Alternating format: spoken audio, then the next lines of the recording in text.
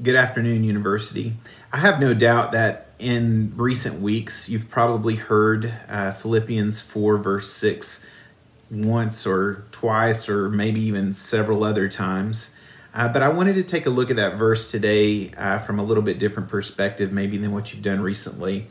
The verse states, "Do not be anxious about anything, but in everything, by prayer and supplication, with thanksgiving, let your requests be made known to God." Again, I think that we've all been very encouraged by this passage over recent weeks, just from that idea of do not be anxious about anything. But I think it's interesting as Paul talks to the Philippians about prayer, he ties in the idea of thanksgiving. And specifically, I feel like at times when I am anxious, if I will spend time intentionally thinking about things that I'm thankful for, or intentionally praying prayers of thanksgiving, it tends to put me on a much better path. We don't have reason to be anxious as Christians, but sometimes it's hard to not be anxious. And I think that we have a really helpful tool with the prayer of thanksgiving. And so what I'd like to do with you today is I'd like to read Psalm 100.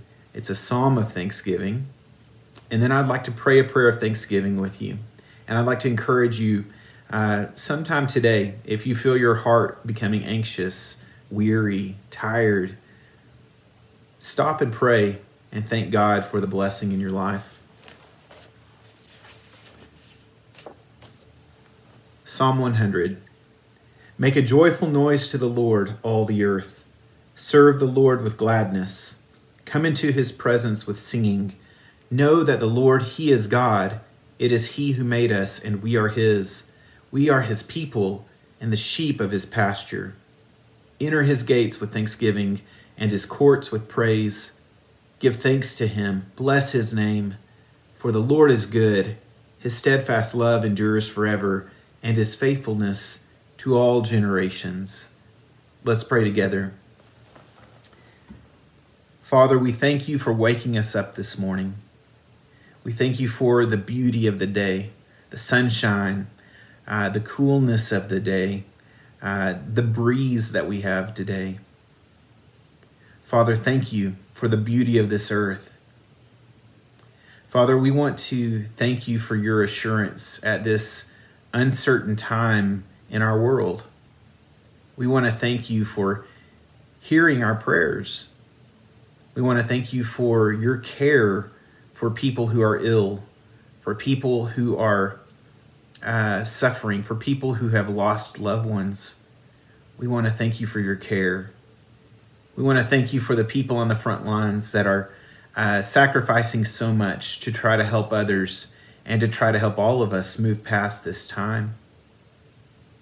We thank you for our families.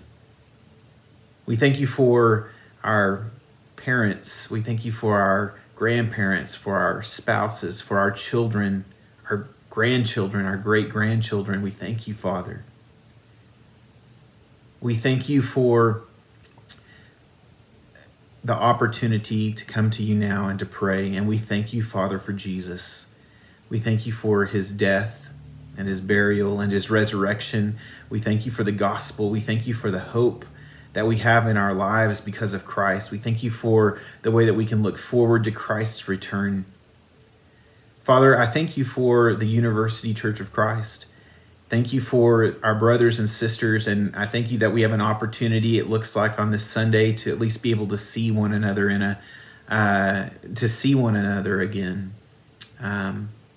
I thank you for the elders and for the deacons, for David, for Chris, for Susan, for the leadership of the University Church of Christ, and I thank you for the diligent work that they've all been putting in to try to be an encouragement during this time.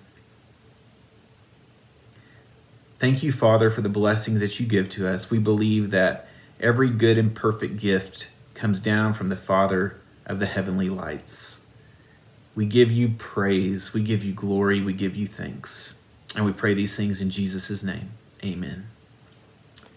Have a blessed day.